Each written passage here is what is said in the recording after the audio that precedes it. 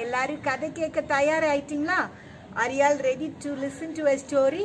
Shall we see today's Bible verse and a story? இன்றைக்கு ஒரு வேத வசனத்தையும் அதற்கு ஒரு கதையும் பார்ப்போமா? போதும் என்ற மனமே பொன் செய்யும் மருந்து என்று சொல்லுவார்கள். நாம் நமக்கு இருப்பதிலேயே போதும் என்ற மனதுடையவர்களாய் மனரம்யம் உள்ளவர்களாய் இருக்க வேண்டும். அப்பொழுதுதான் நாம் சந்தோஷமாய் இருக்க வேண்டும். A content heart is a happy heart. We have to be happy with whatever we have. We should not think that we need more and more and wait for more and ask for more. Shall we see what the Bible says? நாம் அதிகமும் கேட்கக்கூடாது, அதிகமும் ஆசைப்படக்கூடாது. வேதம் என்ன சொல்லுகிறது என்று பார்ப்போம். லூக்கா 12:15 சொல்லுகிறது, பொருளாசையை குறித்து எச்சரிக்கையாயிருங்கள். ஏனெனில் ஒருவனுக்கு எவ்வளவு திரளான ஆஸ்தி இருந்தாலும் அது அவனுக்கு ஜீவன் அல்ல என்றார். Luke 12:15 says, watch out, be on guard against all kind of greed. Life does not consist in an abundance of possession. There should not be greed in our heart.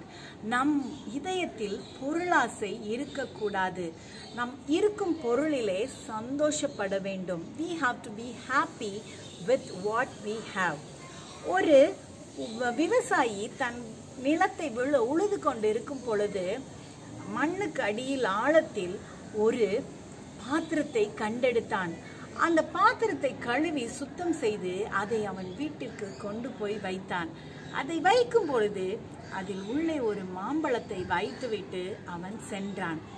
A farmer was plowing his land and he found a vessel under the soil and he washed it and took it home, and when he kept it in his house he kept a mango inside the vessel.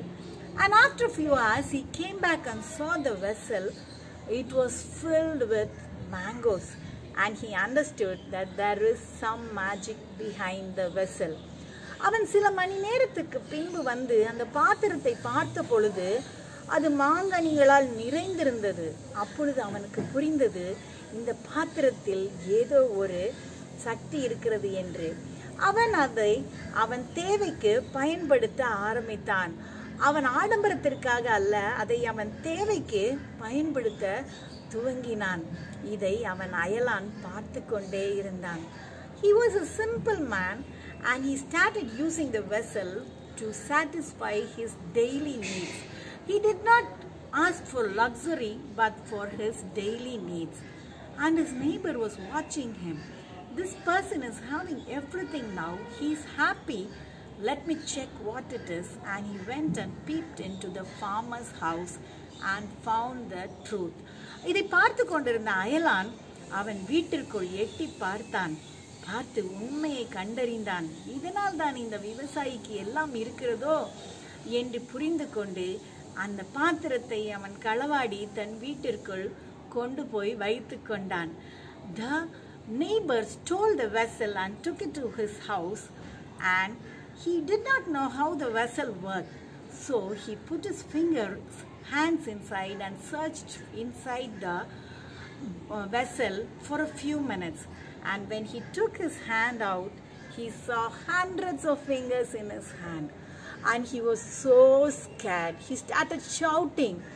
அந்த விவசாயி அதை வீட்டிற்குள் எடுத்துக்கொண்டு போன பிறகு, அதாவது அந்த அயலான், அந்த திருடிய அயலான் அதை வீட்டிற்கு கொண்டு போய் வைத்த பின்பு அவன் அந்த பாத்திரம் எப்படி வேலை செய்வது என்று பார்ப்பதற்காக தன் கைகளை உள்ளே விட்டு தேடினான்.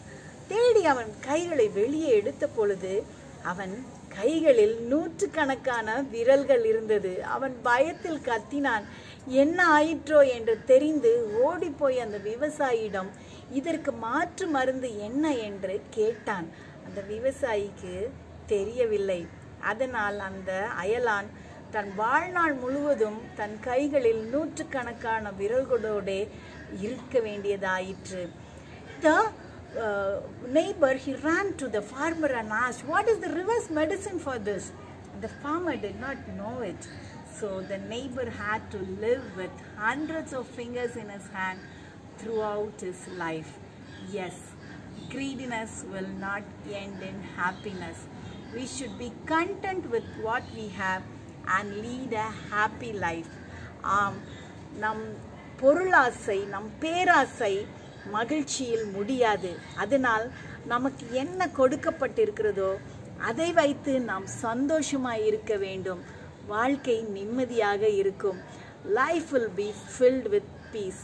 அடுத்த கதையில் சந்திப்போம். Let us meet in the next story.